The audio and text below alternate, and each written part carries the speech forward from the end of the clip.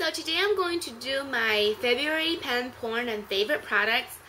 As always, I'll start with pan porn products. I didn't get through that many products this week and this month because last month I kind of had a lot. And for me, a lot of people actually were asking if my pan porn products are just products that you hit pan or the products that you use up completely. For this, I'm talking about the stuff I've completely used up. I've had a lot of products that I've hit pan on, but like these are products that after this, like usually when I do the pan porn products, after I do the videos, I will throw them away. I won't use them again. So let's get started. I used up 2 hair products. This is the John Frieda Frizz-Ease Smooth Start Conditioner. I don't like the shampoo, but I really like the conditioner. Well, it gives you the illusion that your hair is softer, but I think it's just like all the silicone talking. Your hair will feel soft, but it doesn't feel moisturized, if you guys know what I mean. Like, I don't know, Pantene gives you the same feeling. Like, you can move your hair and you're like, oh, my hair is soft, but it's just like on the outside, you don't feel that your hair is being moisturized on the inside. So I kind of stocked up because when I first used it, I really liked it, but after I get through my stock stuff, I won't repurchase this because I like the Suave conditioners a little bit better. And this is the Aussie 3-Minute Miracle, and I really like this. I've used this before, and this is something that I would strongly recommend to anyone. It's like an inexpensive hair mask. For me, I get through this pretty fast just because I like OD on my hair treatment, so I'm like, and then half a bottle is gone. So, I recommend this. And then again, the MAC Cleanse Off Oil, it has a little bit left. I have like one more use out of this. I have like, the pump doesn't work anymore, so I have to like twist it open and do that. So it's a staple again. So, okay, so now my favorite products. First up, I'm gonna, this is one of the skincare items that I was talking about. This is the, oh, I forgot to include this in my skincare routine. Dang it. This is the Kiehl's Avocado Eye Treatment, the creamy eye treatment with avocado. I got a sample of this, but I'm going to buy it full size. For those of you who read my blog, you guys know that I recently, my eyes were peeling because I got the alpha hydroxy acid too close to it, and it just couldn't, my eyes couldn't handle it, and it started peeling a lot. And I was like freaking out because the makeup didn't look good because it was flaky, and it didn't feel nice because it was dry. And my coworker actually introduced me to this, and I got a sample, and it was really moisturizing, and it's really soothing. It didn't cause any discomfort. It doesn't have too many bells and whistles. You know, it is great at it's great at moisturizing, but it doesn't claim to be anti-aging or, you know, lifting and all that good stuff. If you're like still kind of young and then you want to get started into the eye treatment, but you don't want to, like, because for me, I always felt like it's important to start taking care of your skin, like start to prepare for the anti-aging. But when you're like in their 20s, you don't have to use anti-age, anti-wrinkle, anti-whatever. You just want to make sure that you moisturize your skin properly, and so you don't get those like dry lines and all that good stuff. So this is definitely a great way to start.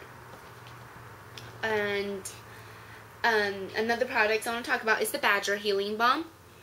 It looks like this.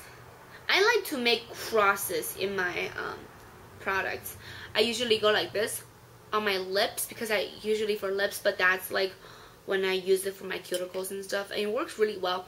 It sinks in really fast, and it smells like wintergreen, which smells like gum, and then it moisturizes really well. It's not heavy, which is I love. Sometimes when it's too heavy, your skin feels like it's not breathing, and this time it feels like it is breathing. So I didn't really have any like eyes or face or whatever products this month to talk about, but I do have some lip products.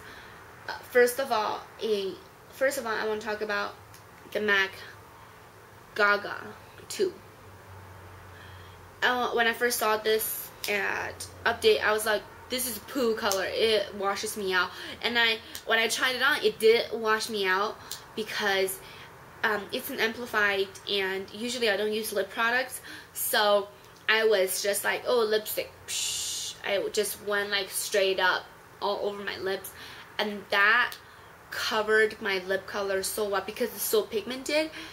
And it just washed me out completely. So I was like, okay, this product is a fail. I don't know what Gaga's thinking. But then again, she's like, her creativity is like right here, and I'm like down there. So I don't really get her. But at work, we had to do this like Gaga event where we have to wear the Gaga stuff. So what I did is I start to wear it with like a lip liner and then a gloss on top, and it looked a lot better. And so the liner, because I don't wear lip liners, so I don't feel like buying one just for the event. So I got this like cheapy Jordana lip liner in natural. I have this on right now, by the way. I have the liner and the Gaga 2 lipstick and a gloss I'm going to talk about. So what I do is that I put a little bit of lip balm on my face, the healing balm, and then I kind of take the lip liner, slightly overdraw my lips a little bit,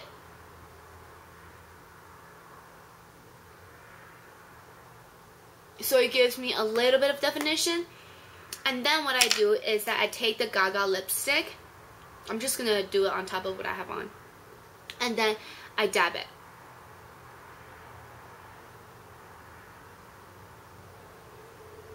You see? It washed my lips out completely.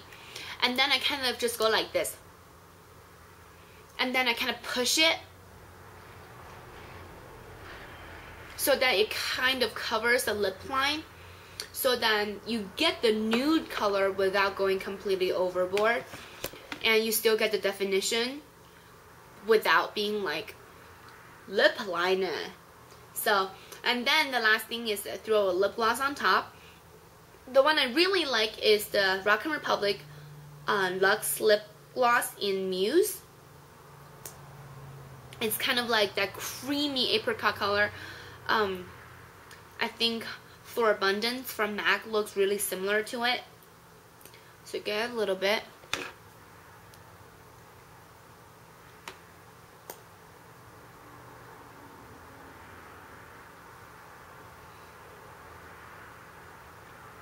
See? So instantly it turns into like a really wearable kind of a peachy nude, because Lady Gaga 2 is a rather yellow kind of, it looks like Sis lipstick by MAC, which I think is a rather difficult color to wear, but now with the lip liner and the lip gloss, it looks good in my opinion. And then another lip product I want to talk about is the Revlon Color Burst Lipstick in Peony. It's kind of that, the color is really similar to NARS Orgasm the blush. It's like a pink with a hint of peachy gold shimmer to it. And then let me swatch the Lady Gaga 2.